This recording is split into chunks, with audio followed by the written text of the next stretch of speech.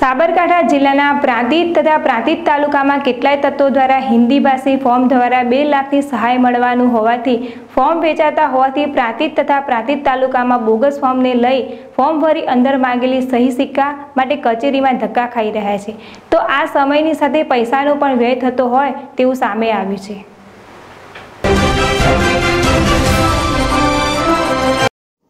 પ્રાંતિજ તથા તાલુકામાં છેલ્લા 15 દિવસથી બેટી બચાવો બેટી પઢાઓ કન્યાઓ માટે પ્રધાનમંત્રી યોજના ગામ શહેરમાં 8 થી 22 વર્ષની કન્યાઓને રૂપિયા 2 લાખ સહાય મળશે તેવું હિન્દી ભાષાવાળું ભારત સરકાર મહિલા અને બાળ વિકાસ મંત્રાલય શાસ્ત્રી ભવન દિલ્હી ખાતે મોકલવાનું સરનામું જણાવેલ આ ફોર્મ જ છે। તો પ્રાંતિજ તથા તાલુકામાં આવા બોગસ ફોર્મનું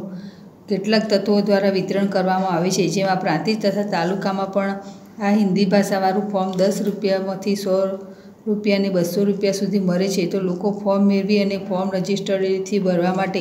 પોસ્ટ ઓફિસમાં પડાપડી જોવા મળે છે, ત્યારે હાલ તો આ હિન્દી ભાષી ફોર્મ પાછળ લોકો મિનિમમ 200 થી 300 ખર્ચ કરી રહ્યા છે, ત્યારે Prantij post office register ready માટે લાંબી કતારો પણ લાગે છે, ત્યારે હાલ તો લોકોને સમય અને પૈસાનો મોટો વ્યય થતો હોય તેવું સ્પષ્ટ જણાઈ આવે છે। તો ફોર્મ ભરેલ આધાર કાર્ડ, બેંક આઈડી, સિક્રેટ નંબરનો પણ મિસયુઝ થઈ શકે છે, ત્યારે સ્થાનિક તથા જિલ્લા વહીવટીતંત્ર દ્વારા આ અંગે અંગત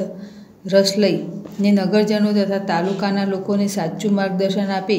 તેવું કેટલા લોકો ઈચ્છી રહ્યા છે। તો હવે જોવાનું એ રહ્યું કે શું સ્થાનિક તથા જિલ્લા વહીવટીતંત્ર દ્વારા આ અંગે ક્યારે કેવી કાર્યવાહી કરાશે એ તો હવે જોવું રહ્યું। હાલ તો લોકો 2 લાખ મેળવવાની લાઈનમાં સમય અને પૈસો વેડફી ગરમીમાં પણ પોસ્ટ ઓફિસમાં લાઈનમાં ઊભા રહે છે, અને દિવસ દરમિયાન આ ફોર્મ પ્રાંતિજ પોસ્ટ ઓફિસમાં 200 થી 250 જેટલા રજિસ્ટ્રેડ થતા જોવા મળે છે। નિતેશ શાહ સાથે સંજય રાહલ, ZSTV પ્રાંતિજ।